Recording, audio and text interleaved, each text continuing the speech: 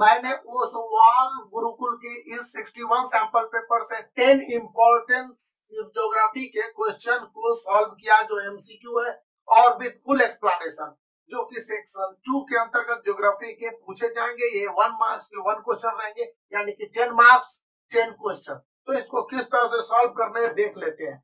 Dash is a type of climate experience in India. India में किस तरह का क्लाइमेट है? तो ट्रॉपिकल साइक्लोनिक नहीं है, टेम्परेट मॉनसून भी नहीं है, यहाँ पर सब ट्रॉपिकल मॉनसून भी नहीं माना जाता है, क्योंकि मॉनसून आता है आपके पास इक्वेटर से, तो सब ट्रॉपिकल भी नहीं हुआ। हाँ, ट्रॉपिक ऑफ कैंसर गुजरता है और मॉनसून भी यहाँ आता है, तो tropical monsoon is the exact answer. याद रखने हैं कि ट्रॉपिक ऑफ कैंसर गुजरता है और मॉनसून भी है। Second question, dash is good for T and jute cultivation. कौन सा आपके पास एयर है जिसको आप साइक्लोन भी कर सकते हैं या डिस्टर्बेंस ऑफ साइक्लोन भी कर सकते हैं, कौन सा है? काल बैशाखी या फिर वेस्टर्न डिस्टर्बेंस या फिर मॉनसून शॉवर या फिर लू। याद रखिएगा, तो काल बैशाखी एक ऐसा मतलब कि साइक्लोनिक डिस्टर्बेंस है जो कि रेन को फॉल भी करवाता है, और ये टी और जूट दोनों के कल्टीवेशन के लिए बहुत इंपॉर्टेंट है। याद रखना है, दोनों स्ट्रेंज सिचुएशन है। जूट का कल्टीवेशन अलग क्लाइमेट, टी का कल्टीवेशन अलग climate. Third question, dash state in India is the first to experience onset of monsoon. जो मॉनसून का अराइवल होता है इंडिया में अरबियन सी से, तो कौन सा स्टेट है जो सबसे पहले एक्सपीरियंस करता है? And the last to see it retreat, और रिट्रीट मतलब डिपार्चर। हम लोग रिट्रीट पार्टी देते हैं ना, यहाँ पर रिट्रीट मतलब ट्रीट देना। तो आप देखिए कि अरबियन सी साइड में पूरी तरह से आपके पास महाराष्ट्र है, कर्नाटक है और केरल है। तो सबसे नीचे केरल है और इक्वेटर के नजदीक है, तो स्वाभाविक सी बात होगी कि केरल ही वो स्टेट होगा जो सबसे पहले एक्सपीरियंस करेगा मॉनसून के अराइवल को। और जब रिट्रीटिंग मॉनसून होता है तमिलनाडु से होकर जाता है विंटर के समय में, इस समय वहां पर रेन भी होती है, फ्लड आने की संभावना चेन्नई वगैरह में हो जाती है। केरल एक ऐसा शहर मतलब कि स्टेट है, शहर मैंने गलती बोल दिया, वहां पर अराइवल और डिपार्चर मॉनसून का दोनों देखा जाता है। अब आप देखेंगे why had the Thar developed into a desert? Thar desert के रूप में क्यों डेवलप किया? It has no cloud cover, no cloud cover की बात, नियर सी भी नहीं है, लैंडलॉक एरिया है। It is windward side of Western Ghat. Western घाट कहाँ है? एक नाना कोस, दूसरा बरेली। कहने का मतलब वेस्टर्न घाट और अरबियन सी के नीचे यहाँ पर चले आइएगा तो कर्नाटक हो गया और उधर केरल साइड है। ना Aravalli is parallel to south west monsoon. Exact देखिए, मैं मैप को बना दे रहा हूँ, यहाँ पर इस तरह से इंडिया है, तो इंडिया में जो है ना कि ये जो अरावली है और जो साउथ, देखिए नॉर्थ है, साउथ है, ईस्ट है और वेस्ट है। तो साउथ वेस्ट जो मानसून यहाँ पर आ रहा है जितनी ऊंचाई पर, अरावली भी इसी तरह से इतनी ऊंचाई पर है, और इसके इस पूरे जो कि विंड होता है ना मॉनसून विंड, तो इसको ढक लेता है और इसको मोड़ देता है, इसीलिए Aravalli is parallel to south west monsoon. इसके कारण ठेंगा बारिश होती है उस समय।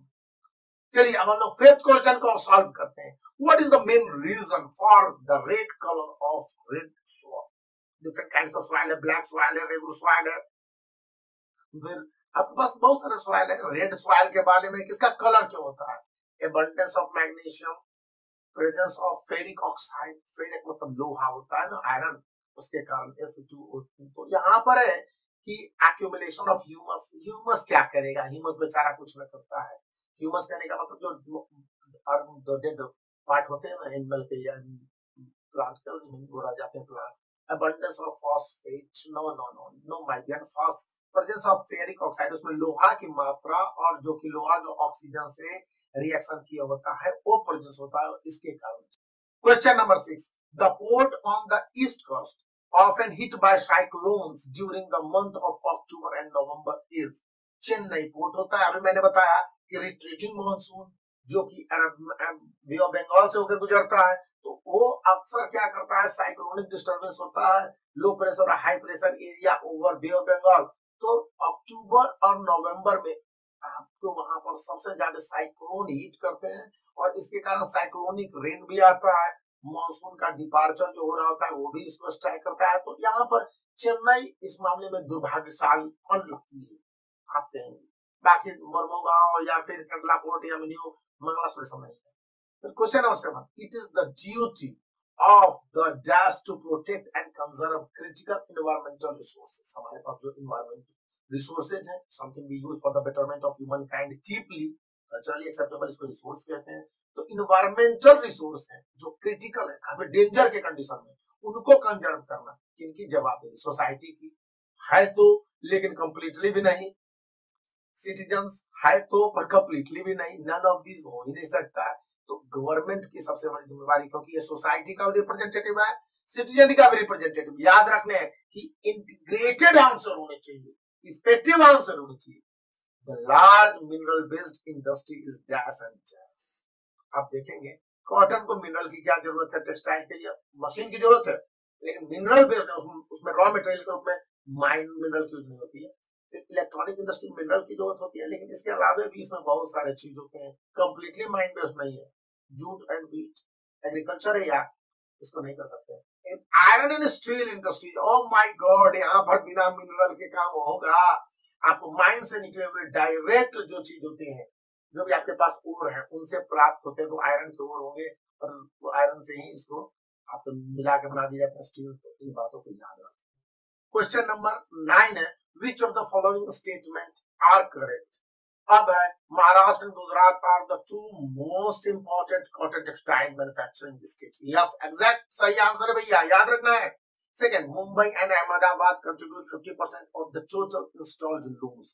100% करेक्ट। 50% से ज्यादा है, लेकिन आप 50% मान लो, इससे कम ना होगी। Mumbai is called the cotton polish. Yes, cotton है, जमशेदजी टाटा ने वहीं पर अपना कॉटन का इंडस्ट्री खोला था, फिर अंबानी ने, फिर आप रेमंड को ले लीजिए, तो बॉम्बे टाइगर सभी तो वहीं पर है भाई। तो बिरलाज है, तो इसको कहा जाता है लैंकाशायर ऑफ इंडिया। हाँ, लैंकाशायर भी तो वहां पर कॉटन काफी फेमस है। तो यहाँ पर तो तीनों आंसर सही है। तो all above these my dear student, be clever. Question number 10 बनाते, लास्ट क्वेश्चन, 10 मार्क्स आपको मिल जाएंगे। Is the staple food for the people of northern and northwestern part of the country। यहाँ पर नॉर्थर्न या नॉर्थ वेस्टर्न पार्ट में जाएगा तो wheat सबसे ज्यादा होगा, राइस उनको पसंद नहीं, वेज भी नहीं बने होती। याद रखना कि नॉर्दर्न पार्ट में जाइएगा, नॉर्थ वेस्टर्न पार्ट में, तो वहां पर व्हीट सबसे ज्यादा। तो मैंने खुद उन जगहों को बिताया है, मेरे पिताजी सेंट्रल गवर्नमेंट एम्प्लॉय। तो इतनी अच्छी जानकारी के साथ फैक्ट दी, तो एक लाइक बनता है। इस वीडियो को अपने दोस्तों में शेयर करें और चैनल को सब्सक्राइब करके रखें।